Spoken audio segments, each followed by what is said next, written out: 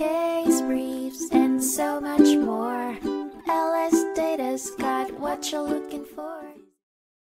In 1945, the Supreme Court of the United States heard the case of Ashbacker Radio Corp v. Federal Communications Commission, which centered around the rights of competing applicants for broadcasting stations. Both Fetzer Broadcasting Company and petitioner Ashbacker Radio Corp applied for authorization to broadcast on the same frequency, but the commission deemed their applications mutually exclusive due to potential interference issues. In March 1944, Fetzer applied for a new station in Grand Rapids, Michigan. Shortly after, the petitioner also applied for authorization to change the operating frequency of its station in Muskegon, Michigan, effectively creating competition for the same frequency. Without holding a hearing, the commission approved Fetzer's application and designated petitioners for a hearing. Ashbacker Radio Corp disputed this decision, and the lawsuit centered on whether both parties were entitled to a hearing under the Federal Communications Act. The Supreme Court found that granting one application without a hearing for both parties deprived the losing applicant of their right to a hearing.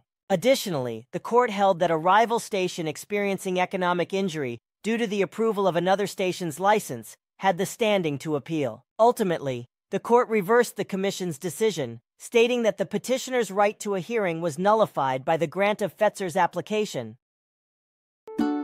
Case briefs, and so much more.